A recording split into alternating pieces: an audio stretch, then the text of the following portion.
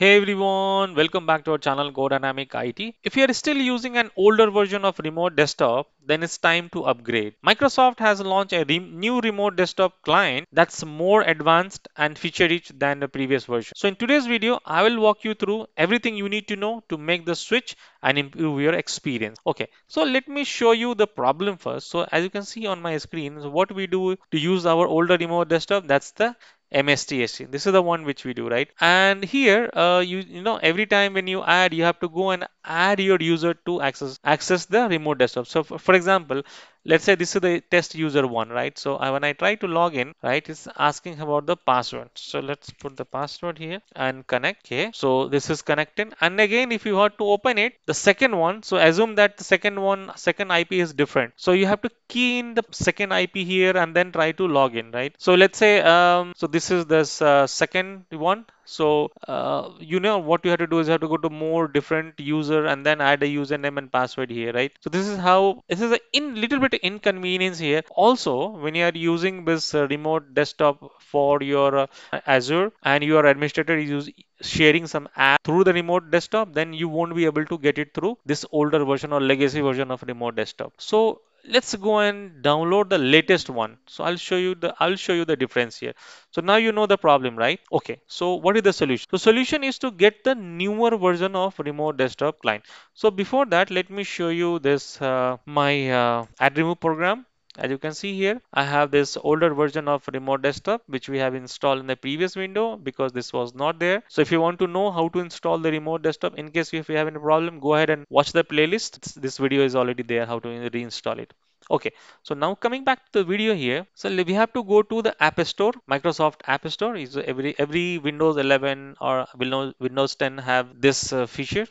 And in here you have to go to this one and type remote desktop. Once you see this remote desktop, you can see this icon here, desktop, Microsoft remote desktop. Click on the install and it's trying to install it, and it should not take much time. You can see this is a very tiny one. Okay, says that this is done. Now it's time to click on open. Okay, so you can see here it says that connect to PC and workspace. So I just said that, right, when you have Azure desktop, then your administrator can share you the app through which you can connect with this app, remote desktop app. So now as I said that our task is to connect our remote PC with single console.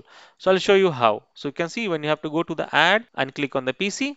Here it will ask you for the IP address. So you can use this IP address or FQDN name. So I'll add the IP address 192.168.186.128. I think that's the one. Let me get that from this one, this window. Yeah, I'm correct. So here it says that user account. So let's save this user account. So my user account is test1 password, and let's say this is account name and save it, right? And here are some few more advanced option here. You want to save this PC. If you have any gateway, you can create a group here. For example, let's say I have a multiple, let's say I'm a system administrator or something, or any similar role, and I have a multiple groups where I connect in. So let's say if I have few servers which belong to the marketing, few servers which belong to the sales, few servers which related to the developers, so that I can create a multiple groups here, and then I can try to log in to those servers. So I'm talking about the servers. So if you have a gateway, you can add it gateway here. You can enable this connect the admin session or swap mouse button and all, and display. If you have a display settings, you can change the display settings from here. You have an option to open this, enable this clipboard, and then you have a option to play the audio or disable the audio here. Right? This is how you have. So now, as I said that I have saved these settings here. So let's do one thing. Just save this setting. So I have saved this setting here. So you know the PC name, username, connection name. So connection name will be I'll be saved as a test one. Okay, this is one saved. Now let me save the another one. PC. This is my either in the PC, and this is my second user test two, and the display name will be also the test two. Connection nickname. Okay, this is test two, and then all the settings will be as it is. Click on the save. So you can see I have a test 2 here. So again, I can add more PCs here. So let's click on the PCs, and then again the IP address 192.168.186, sorry, 186.128, and username. Just add the username here, test3, then the password, Account display name, save connection name. What do you want the connection name? Let's see the test it, because see, I'm trying to log into the same PC. So this is how it is. So now you can see here I have a three PCs added here, right? However, it was not there in this machine, right? You cannot save this three sessions here, but however, it can you display here. So let me show it to you. So let's click on the test one first. So it's trying to connect anyway, and here we go. You can see I'm successfully connected to this remote PC. So let's minimize this one full screen and connect to test 2, trying to connect, and here we go. So you can see this is our second one, test 2. So here you have a two options. You get three. If you want to disconnect or minimize it, you have to go to click on the three dots here, and you can see right hand side you have full screen or disconnect. I'm not going to disconnect it, just click on the full screen, and it will show you like that. Just minimize this, and now it's time to connect to test 3. So click on the test 3, and it will allow us to log into this test 3 machine.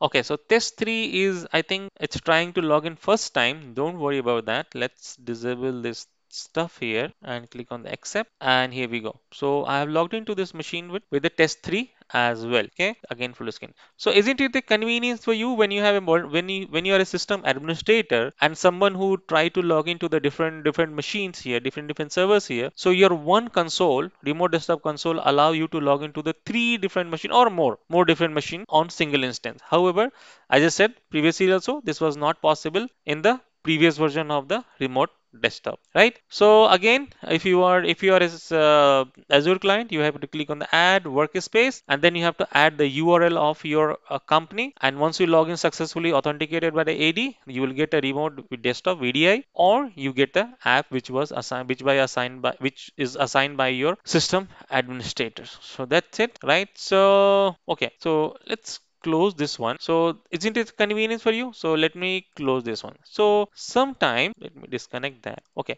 So now this was about this remote desktop. But sometime, at a time, like sometime if you want to uninstall this, so uninstalling this new remote desktop is a little bit tricky. So you can see here I am on my add remove program. I am not able to find that icon remote desktop. This is the older remote desktop connection. Don't confuse with the new one. You can see here there is no remote desktop uh, icon here where you can go ahead and uninstall it. However, some few people will think that I'll go to the App Store and I can uninstall it from here. But unfortunately, there is no option here.